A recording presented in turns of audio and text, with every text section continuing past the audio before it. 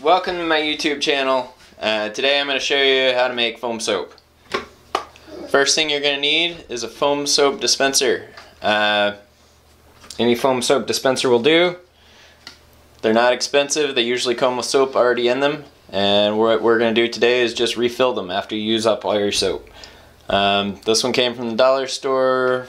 Picked up these, peeled the label off this one. I kind of prefer that so I can see what I'm doing.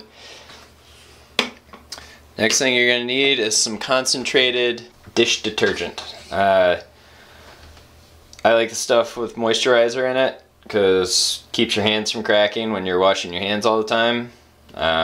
But whatever you got, just use it.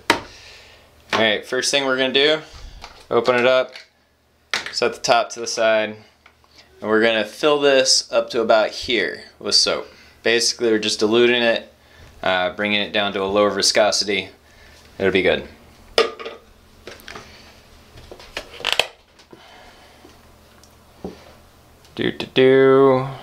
That's about right. This is not critical. We're diluting soap. We're not making rocket fuel here. Alright, now we're going to add some water. Try and let the water run down the side of the container so you don't get a ton of bubbles. And put this in.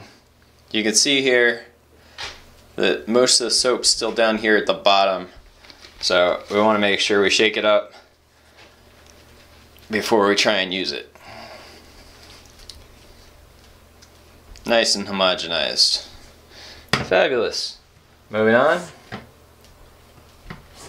And we have foam soap. Isn't that great? Yeah, so great.